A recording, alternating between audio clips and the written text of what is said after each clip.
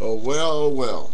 You got some guy put a mask on like this, threatened a bunch of people, apparently a hoax, because if anybody watch any of his videos, they know this man probably does not have the power to do none of this. And they're trying to make him look like a villain. What he said was stupid. What he did was dumb. Why put a fucking mask on and talk big and shit? Now, I've been off YouTube for a few days, resting a bum knee, trying to find more work. And it comes to one conclusion: what people would do for video hits, for popularity, YouTube is twisted, perverted, and now it is sick. I ain't never heard Trashman say anything stupid, is what I heard on the news last week. I didn't really watch his videos, and I don't watch his videos. I saw one the other day, Daddy's Little Girl, like a tribute to his daughter or something like that. The moral of this story is this: for me to be gone as long as I was, to come back and see people getting 54,000 hits and 48,000 hits because they bashing Trashman, it's like, damn. Then Jay Ryder says people bandwagon jumping on Trashman. And if it's all about hits and getting video hits, then call it like it is. He got up here for publicity. He said it to shock and get publicity, and look at it. He finna go to jail for creating one of the biggest hoaxes in American history. I'm gonna kill some fools, poison the baby. Stupid shit. Shit I don't even want to repeat correctly. Because if I repeat it correctly, that's the only thing that'll be looped, and I'll be the next motherfucker going to jail. It ain't finna happen. Just recently, I tried to do something to shock people. I don't know if it worked, but hey, I'm not gonna get up here and talk about killing people. Batman just came out, made $400 million, #1 movie on the planet. Trashman just came out, and now he's going to jail. But how much publicity is this going to generate for one person? What will this do to the state of YouTube? You know what I mean? We get to say a lot of shit here on this little box, looking through a little web camera. And when we go break out our real cameras and shit and do production type shit and put it on our same pages, when we do what we do on this YouTube, what is what this man has done? What will that cost us? What if they decide to shut this little free speech experiment down? What this is, an experiment. Just to see what the average American will say. When you can put a camera in front of people and they flip the fuck out. When the people put the fucking cameras in front of themselves, what's gonna happen? Now we got Trashman. Super villain. They sound like George Bush and shit. You know, do this and you know what I mean? He sounds like a low budget super villain.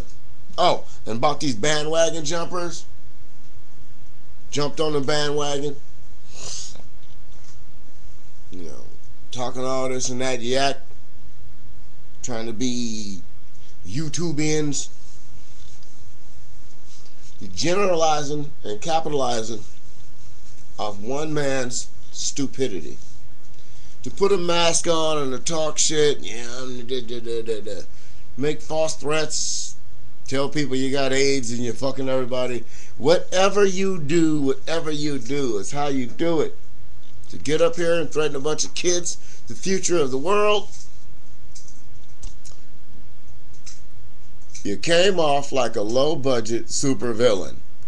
You got all these fake-ass people who used to be your friends on YouTube talking shit about you.